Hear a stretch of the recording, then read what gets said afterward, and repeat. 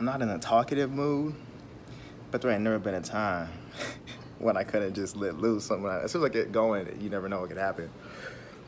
Last time I talked about, did I say golden rule? I'm pretty sure I did. I might go back to it. But if I go to the next one, it's gonna say, know your limits, don't travel too far out your boundaries. Why? Because you make it hurt. Hey. You see that? A nigga just put on a smile in a half a second, trying to be serious. The neighbor drove by. Hey. Y'all will hear about a lot of shit that I do. A lot of people have heard it. Even at my job. They be like, nigga, you so ghetto. How the fuck are you in customer service at a Ritz-Carlton?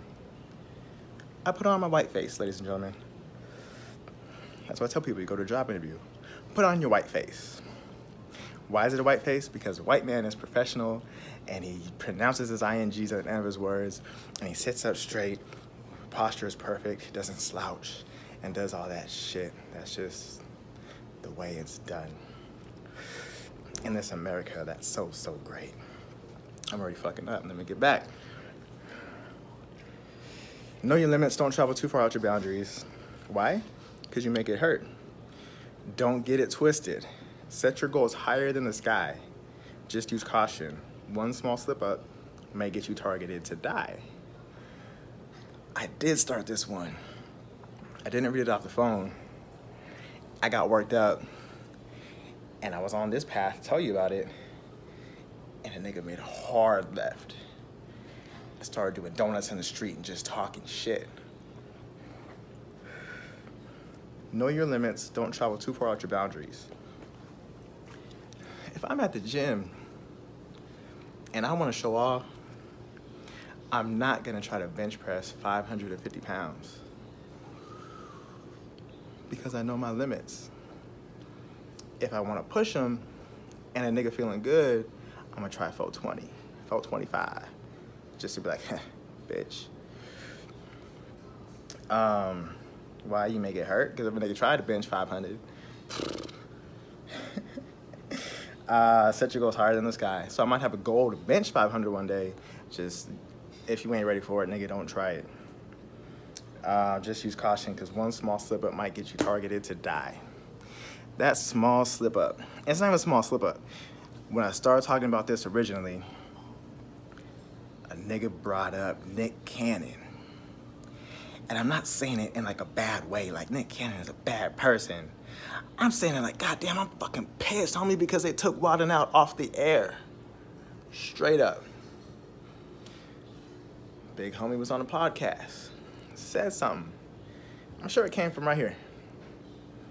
Because he said it, and it may have offended certain people, and so-and-so wanted an apology. Nick said, for what? Nigga, I said what I said. They said, oh, for real though? You want your show? You want your show? Apologize. He didn't apologize, and they snatched his shit off the air. Brand new episode set to air that night did not even come on. And then instead of having Wildin' Out all on the motherfucking feed when I go to my TV guide, all you saw was Fresh Prince, Martin, Wayne's Brothers. Next day, Fresh Prince, Martin, because Wildin' Out was on VH1 non-fucking stop. One small slip up can get you targeted to die. Now my nigga ain't dead. I'm sure he's not hurting for money. But goddamn, they took a big old chunk out of his wallet and said, well, fuck you then. If you ain't gonna play my game, my rules, then you can't play at all. Or you better go find someone else that's willing to let you go play. But you ain't gonna play here, because we puppets and shit. So nigga, you gotta know your boundaries, because you still gonna be a puppet no matter what you're doing. And I really feel Pac's death was obviously a setup. I don't think it was East Coast, West Coast. Biggie died by affiliation because it's a perfect fucking Orlando Anderson, blah, blah, blah. Talk about some East Coast thing, blah, blah, blah. So it's like, okay, well, you killed my homeboy on the West Coast. We're going to kill your homeboy on the East Coast. And then both murders unsolved, and I recall today. Wash your hands, sweep it under the rug, and say, fuck it, move on. Just a pawn in the game, which is fucked up because how strong and how powerful they were. They treated them like a pawn in the game. Not to say my niggas was about more than that. No offense, Biggie, because your style was fucking phenomenal and you was great. But Pac was more than that. And Pac had shit he'd want to do. And Pac was on a fucking... He was on a tear. My nigga was going to do some shit. And he said, if God give me breath for 20 more years, I can see myself changing this world. Because his thought patterns were so opposite of what's normal, he either had to change the world or be changed by the world. That's my nigga, man. Know your limits.